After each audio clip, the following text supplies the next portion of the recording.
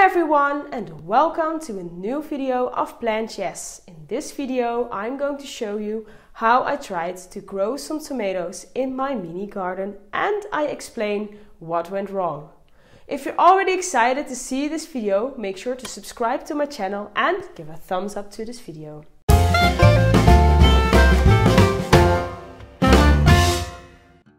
Step 1. Planting. Sprout seeds indoors in separate pots and plant them outside when they are around 10 centimeters high. Plant the seedlings about 50 centimeters apart from each other.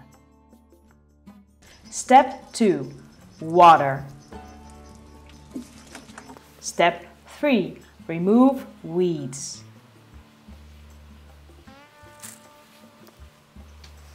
Step 4. Add sticks. Provide each plant with a high bamboo stick.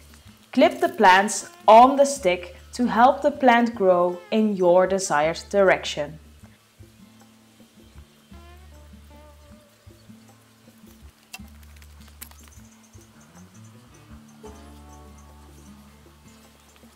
Step 5. Water regularly. Step 6. Pruning. To make sure the plant only grows upwards and uses its energy to grow flowers instead of side branches, it is important to prune. With the pruning, you remove the suckers from the plant. The sucker grows between the stem and the leaf, on the axil. Oh no! Disease! Tomatoes were already growing on the plants when I noticed that the stems of the plants were getting brown and some leaves were yellow and died off. This is a sign of a disease. It probably is Phytophthora infestans, which is an oomycete or water mold, a fungus-like microorganism that causes the potato blight.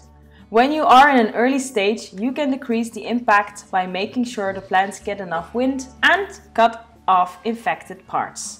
Since the infection was already quite far, I decided to try to save the tomatoes.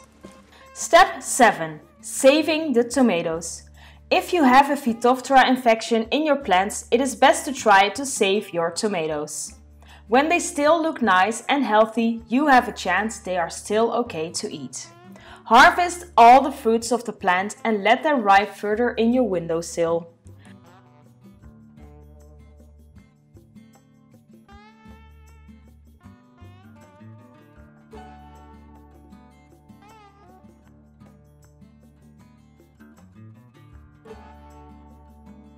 Unfortunately, I was too late with saving the tomatoes. They already had some Phytophthora in them.